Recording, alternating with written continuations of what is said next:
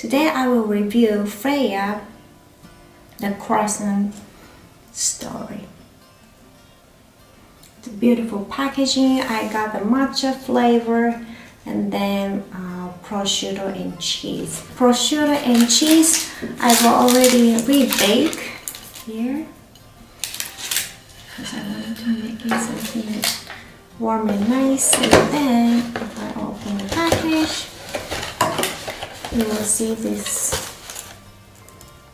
matcha flavor. I will show you in detail. You see this matcha flavor. This prosciutto is, I think this is available every year round.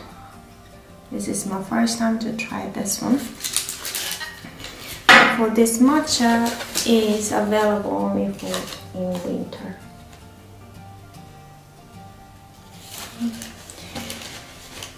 So this place, I think it's open about maybe 2-3 years ago.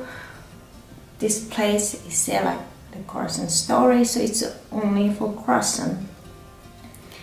But to be honest with you, it's very expensive, especially in Hungary.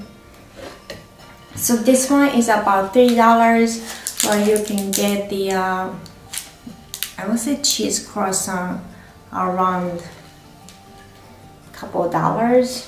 If even like artisanal bakery, you can get about $2. And of course, a lot of bakeries don't really have the matcha flavor or something like that.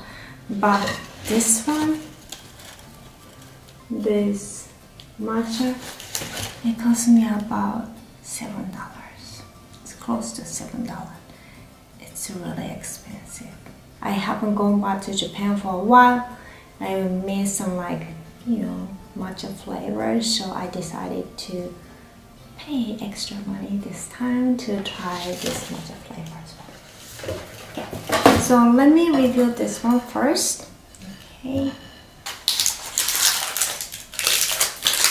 Okay, so let me try this prosciutto and cheese croissant.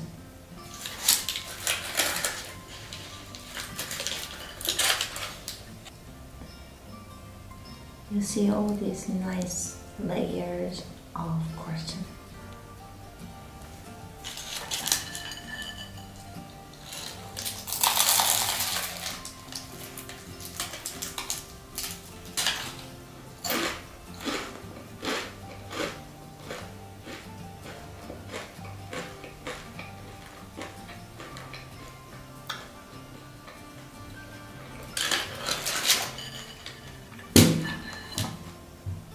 Really cheesy. It's the croissant itself is really nice and crunchy, buttery flavor. It's good. It's just so expensive. Okay, so this is the matcha flavor.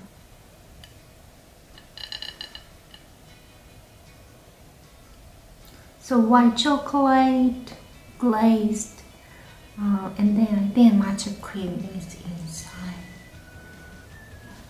So let me slice it first. Yeah, I just slice it so you'll see this matcha cream.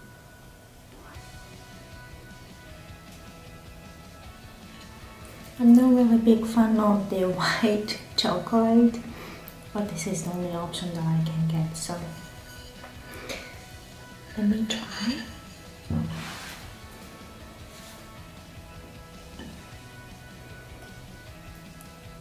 Matcha cream inside.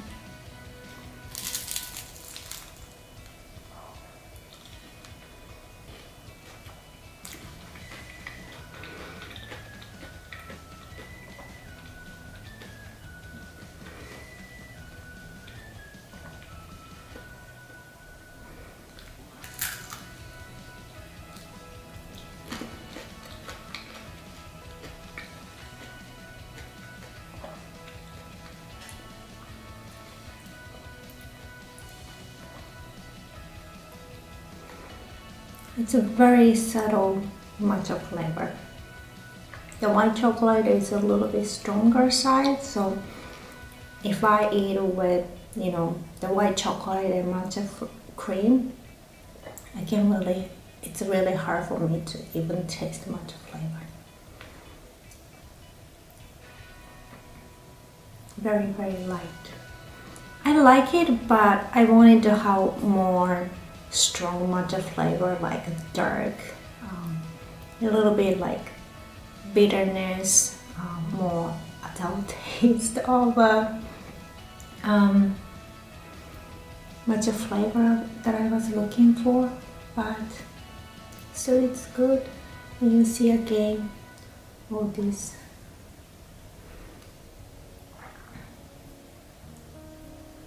nice layer of pastry. So, okay, let me enjoy this. But again, this is located a little bit, it is still city center, but from the major city center, maybe it takes about 15 minutes by walk or 20 minutes by walk. But you may want to try. It's a little bit more expensive side, but if you want to go to this store over the weekend, I think they will close. They usually close at 2. By 11-ish, a lot of croissant flavors are gone, so you may want to show up, wake up a little bit early and grab some croissant. And they usually have like 5, 6, maybe 5 to 7, 8 flavors depending on the day, if I remember correctly. So you can follow their Instagram to see which flavors are available on that day. Again, even if you go early, you may miss some of the flavors. They may make more during the day, even the flavor is gone, I don't know, but you can try that. So when you come to Budapest, you may want to try some unique croissant as well. Thank you for watching my YouTube video. Thank you. Bye.